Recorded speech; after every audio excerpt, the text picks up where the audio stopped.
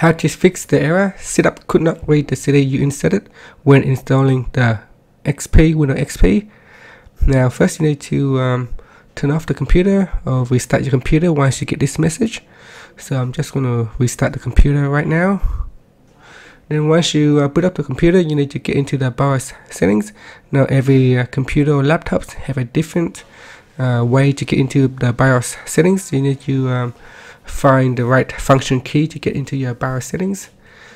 Once you go in here, you need to go into the configuration settings, and you want to go down and look for the serial ATA, so the SATA.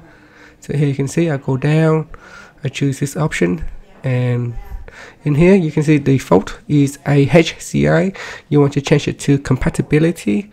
Once you choose that, you need to save the settings. So I'll press on F10 and save the configuration. Now after that, reboot the computer or your laptop, and you can start to allow the computer to read from the USB drive.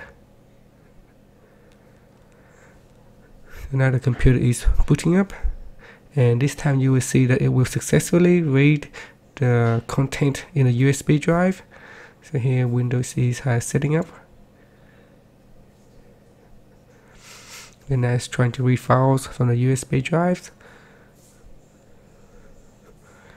And shortly you should see that it will allow you to format the hard drive and start the installations. So it is just a matter of changing the SATA compatibility mode so that it could actually read the USB drive. So here it is. It should come up shortly. So here it is. There you can see it allows you to install now. Thank you for watching this video.